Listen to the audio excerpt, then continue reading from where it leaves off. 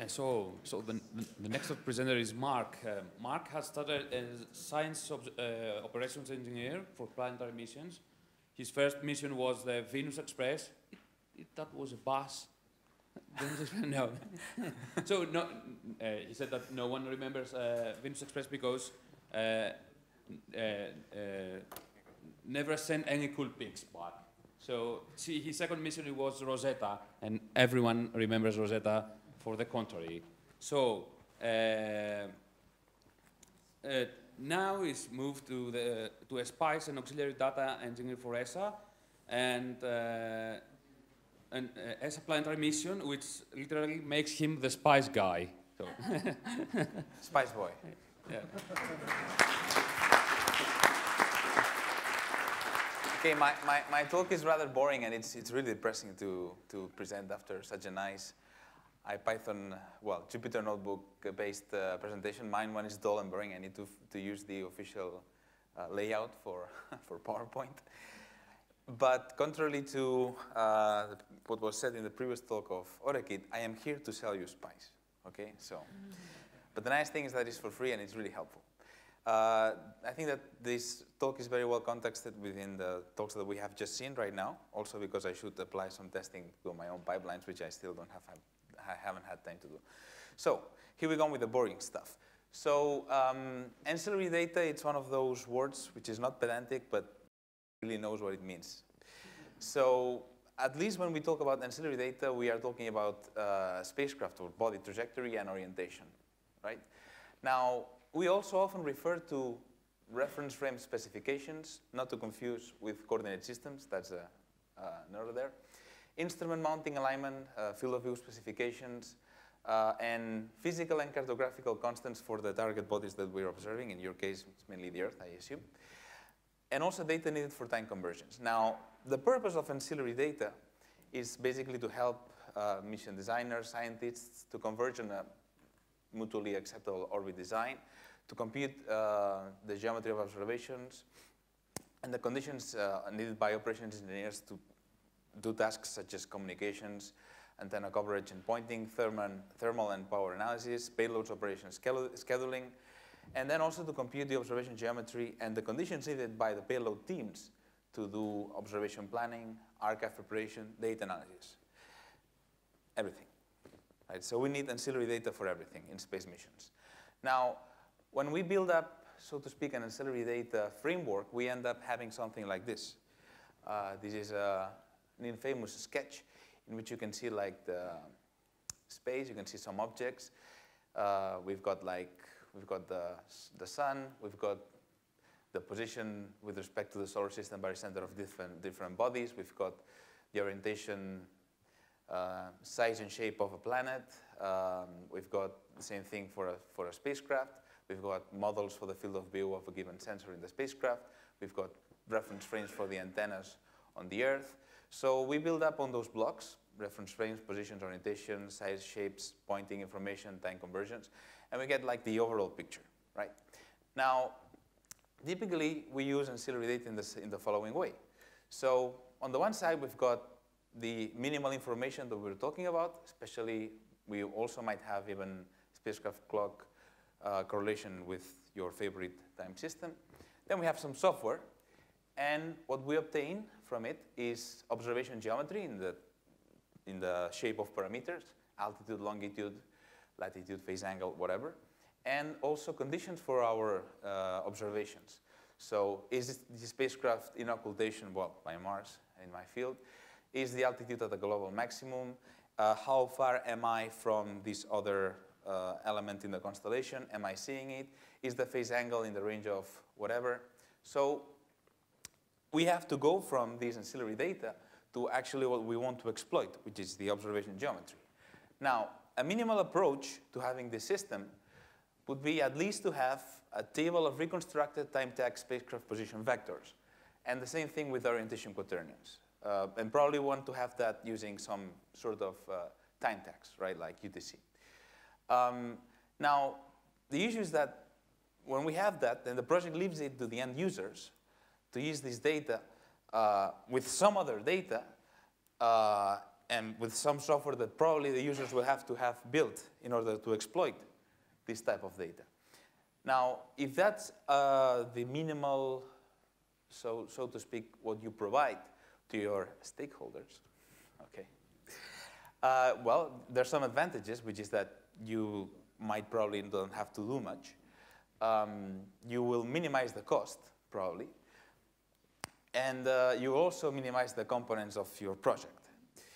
But of course, there's some clear disadvantages. And I will just skip to this other fancy, old-fashioned diagram. So when you have this sort of minimal approach, the problem is that you have different actors that are generating different types of ancillary data. So on the one side, you might have your flight dynamics team, which is receiving the raw information, generating some sort of ancillary data that it's putting somewhere. Then you'll have someone in the ground segment processing that ancillary data maybe to be provided to a science team or some other clients. And you have like another place in which you archive this type of data or that you use to provide this data. And well, then the users may even have to do it in a different way. So as you can see here, the problem is that we are like, the ancillary data itself, it's basically, we're not controlling it. And on top of that, you can replicate this multiple times because you might have users that use data from different missions, and in a cross-mission context, the formats and the conventions will change as well.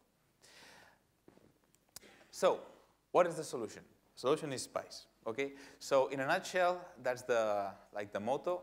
So, SPICE is an information system that uses this type of data to provide solar system, that includes the Earth, geometry information to scientists and engineers in order to plan and analyze scientific information from spatial instruments, blah, blah, blah. It's originally developed by NASA, but naive at JPL. And basically, the three, because if you do a list, I think it has to have 3 elements. So the 3 main points that I would like to outline is that it provides a large suite of software. I'll just show you something afterwards to read this data and to compute the observation geometry. It's open source, okay, so the code it's open and you can obtain it. It doesn't have any kind of ITAR restrictions that were discussed briefly yesterday. It's the thing that you will ever see that it has been tested the most. It's extensively used, and there's way too much resources to learn it, okay? Actually, there's too much resources. It's also recommended means of archiving ancillary data by NASA, Planetary Division, PDS, and the IPDA as well, the Interplanetary Data Alliance. So then you go from a system like this to something like this, in which you've got the different sources of ancillary data that you need to convert to SPICE format. But in this case, you don't have these many actors. You might have a team, a single team, that generates the SPICE data that you need. This is the types of SPICE data that you need then to run the software. I don't want to go into detail into that because there's no time. Or you could have a more distributed approach in which the knowledge on how to generate this ancillary data already in SPICE format is held by the pieces of the people who actually are generating the original data. So how do we use SPICE? We take the different data types that we need, which will probably come in a single directory or as a single Git repository, in the case for these planetary missions, or somewhere. You'll have a list of files that you will have to load. And basically what you're going to do is that you're going to use a few of the SPICE Toolkit library modules. Okay, so there's there's a library, and then there's hundreds of APIs, and you will use a reduced set of them. You will run your own, and with that you'll have your program, and clack. You'll have anything you want to do. Evaluate the planned orbit, generate an instrument pointing plan, view period generation, perform analysis of communications, science data analysis. Maybe, okay, let me go back. So the components of SPICE are the following. You've got the library of subroutines. As I mentioned before, it's around 1,500. You're going to use just use a few.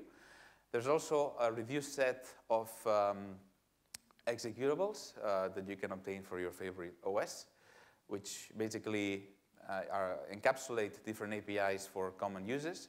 Also, especially in order to generate SPICE data and to manage SPICE data.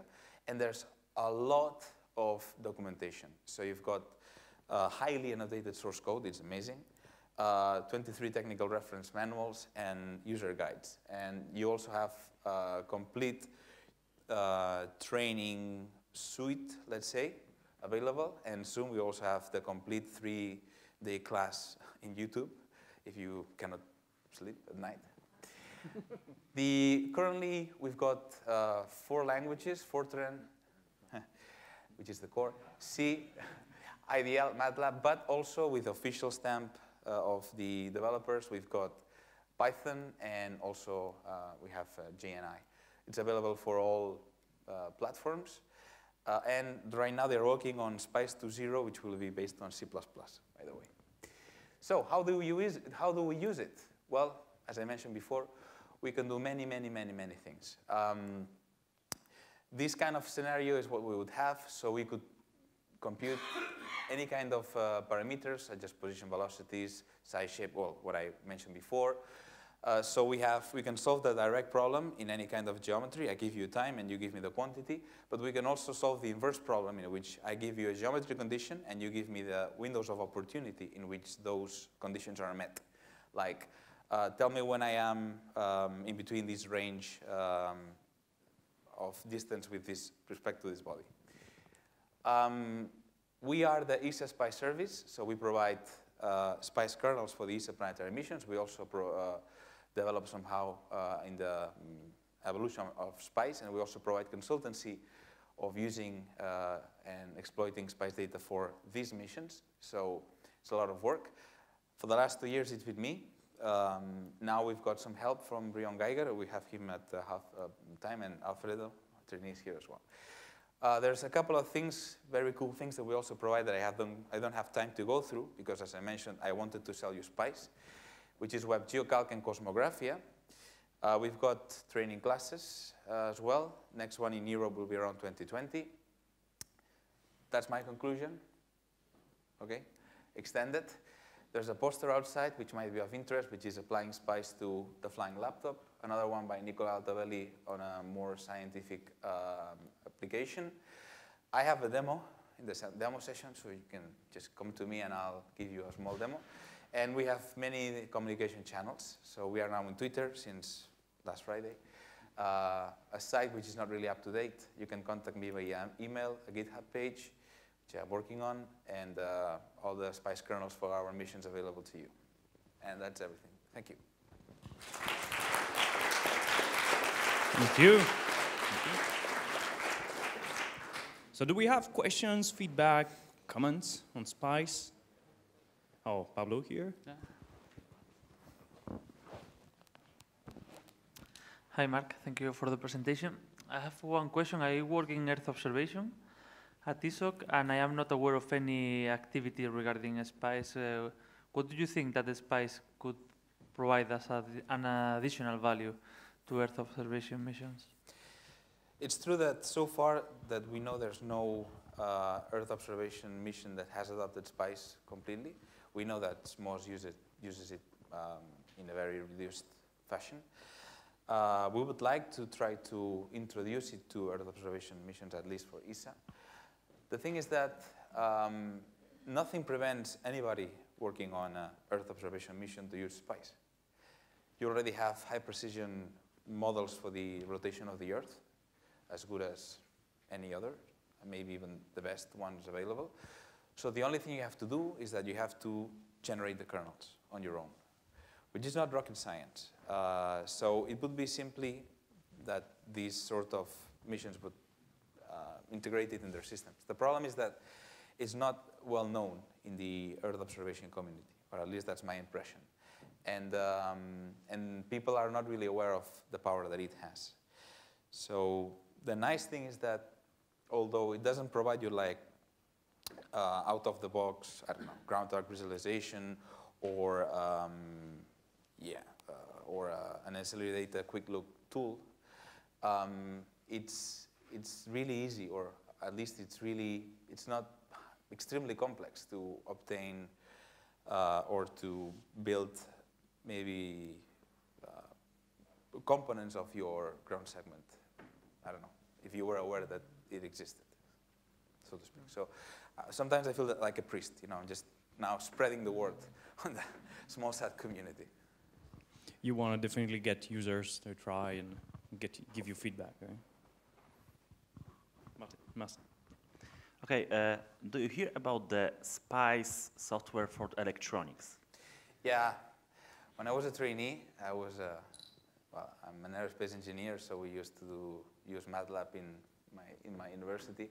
So when I saw this, I was like, electronics. No, I'm not really interested in that. I know, yeah, we get a lot of that. Maybe you should add something to this name, because everybody will be thinking about SPICE is just electronic software. Yeah, I mean, it depends on the community. Nobody in the planetary science community knows about the other SPICE. But Google gets it confusing. Yeah. That's the problem. I cannot change it, sorry. Yeah. All right. If you have feedback, comments, you can reach out to Marc. And I think the best way is to join you at the demo, right? Yeah. And show what it can do. So thank you, Marc.